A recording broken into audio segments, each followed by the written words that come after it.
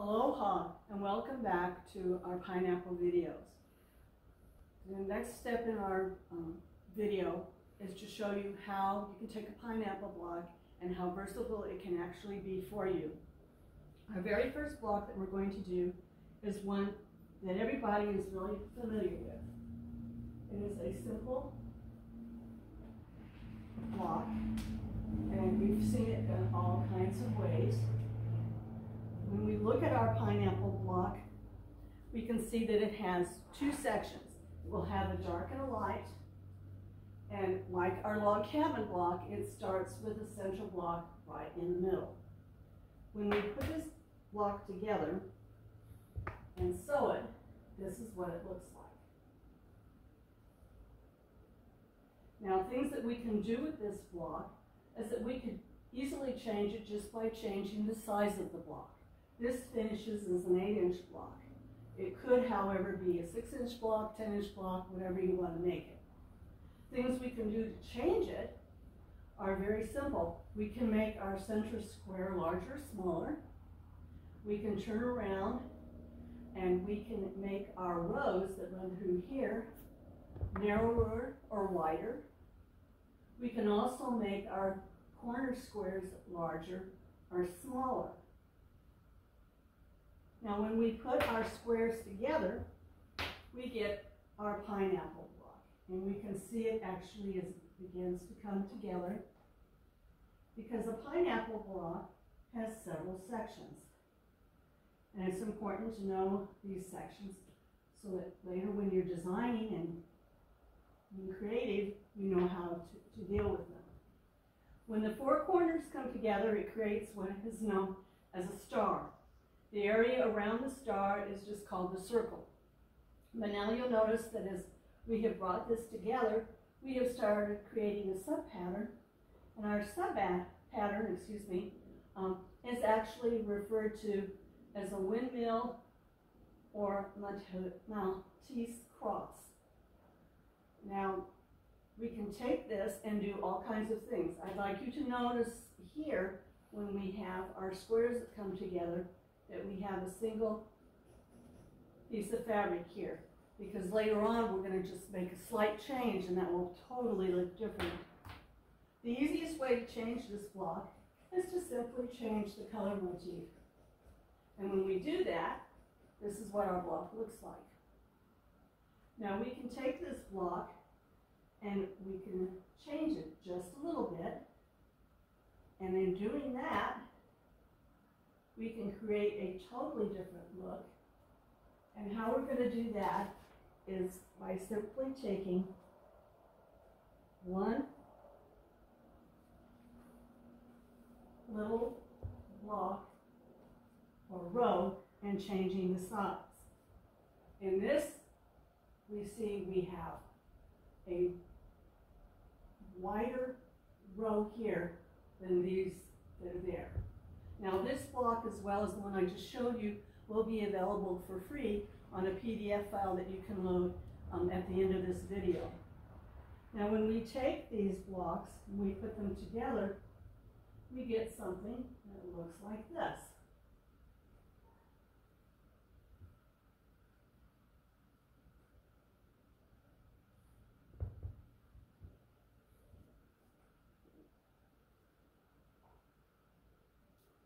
And because we had made one row a different size, if we look now at our center star, we see there are two rows of fabric. You could have, if you wanted, actually change this one row and create a whole other pattern within the middle.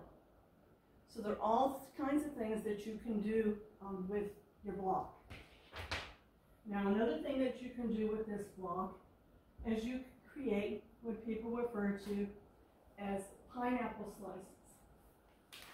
Pineapple slices are really fun, in addition to the fact they taste good if you're eating a real pineapple. In this case, they become very creative. And what happens is that we take our rows and we sort of subdivide them by adding another line. And I like to think of those sections as A and B. And when we sew that together, we get something that looks just like this. And although this looks like it's really, really complicated, it's actually extremely simple to make. We have our center block, and we'll call that A in this case, and then the little rows that go around it are B fabric. Then we go to what becomes our first row, and we can see, or our second row, excuse me, our second row is there. And what we do is we just sort of subdivide that second row, and we'll take a row of fabric, that will be our A fabric, then we put our B fabric down on it, and that makes one row. So it's just simply subdivided. Think of it as just having an extra seam. So very, very simple to put together. Now these were some ways that were a little more creative, but one of the things that we could do is just very simply take a pattern, and this is a purchased pattern, and this is actually by the Fat Quarter Shop, which I showed you earlier, and this is a finished 6-inch block. And I wanted to do something a little bit different, so before I had my computer program, I took a piece of graph paper, drew out the design I wanted, and then I cut out my fabrics. And when I cut out my fabrics, I just simply went through each of these little blocks and labeled where the fabric would go. You can also cut your fabric out and then just sort of glue it in place. Once I had finished my very first square, then I had like a master for my block, and then I just kept looking at it and using it. But when I finished with it, this is what I ended up with. And this is just simply by taking a regular block and just changing the layout of your pattern. So we didn't even have to do anything fancy. All we did was just change the patterns, the fabric that are in it. And if you look really closely, you can see it is still a pineapple block. Here's our center block. Here are our rows. They kind of look a little bit like they're flying geese. And then we have our other rows that are going this way. And it's a really small block, so there are not very many rows to it. And in the outside row, I used a gray, which gives it the impression of having a fancy little border, when in reality this is all just part of your pineapple block, and very, very simple. Now, the other thing that's really kind of nice about a pineapple block is if you have ever thought that you might want to try and finish a quilt yourself. This is obviously very easy to do because it's just a teeny little wall hanging. But what is nice about it is if we look closely, if we stitch on the ditch, or in the ditch, or near the ditch, and for some of us it's more like stitching in the ditch-ish, sort of, we create all kinds of little sub-patterns. We have diamonds and X's and all kinds of things that are going through here. And so it's very, very simple to learn how to quilt just using a stitch in the ditch technique. Now, for several years, I've been collecting fabric that I wanted to make into a quilt. Didn't know what the quilt would be, but I knew I really liked the fabric, so whenever it would go on sale, I'd try and buy some on sale. My favorite $12 fabric is one that's on sale for $5. So when it would go on sale, I would try and purchase it. And what happened is that I was looking on the internet, and when I started looking on the internet, I found something really interesting, and I thought, that's exactly what I want. It was a quilt from the 1800s, and it was done up as a scrappy pineapple quilt. And then I went to look for the pattern. It was not in my pineapple patterns. So I'm going, wait a minute, this is the 1800s. They're just beginning to play with pineapple quilts. I'll bet you anything this is probably just a straight off log cabin quilt. And that's exactly what it was. It turns out some people call them steps, some call them stairs.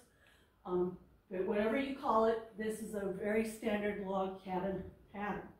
And when you do it as a log cabin, It's really simple. It looks like this. And there are all kinds of different versions of these. You have church steps, courthouse steps, you name it. There are just all kinds of steps. But this is what it looks like when it's done up as steps. And if you look carefully, you see steps. And if we had more, we'd just keep having rows and rows of steps. But that was not the pattern that I saw. The pattern I saw was a little bit different. And it looked like this. When it was sewn together, and it was sewn as separate blocks, it came together, and it looked like this. And we can see now, we took a log cabin, and we just kind of played with it a little bit. Now we have our center block, which comes together. There are actually 4 blocks. And then we go out from there. And as we start sewing them together, we start repeating the exits that are running down the middle. Now the next step that we're going to show you is how to take these blocks and turn them into quilts. Unless your goal is just really to have pot holders. But for most of us, we want to create a quilt, and a pineapple block is a great way to create a quilt because it's so simple that we don't have to worry about messing up the pattern when we're creating our quilt in different sizes. So we'll see you for that next video in just a few minutes.